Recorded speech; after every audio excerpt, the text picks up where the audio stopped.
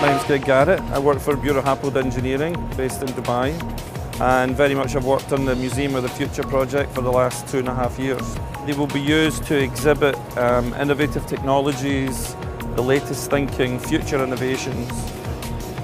So the calligraphy on the external of the building is a series of poems or statements that have been written by Sheikh Mohammed himself. And the calligraphy is also the windows.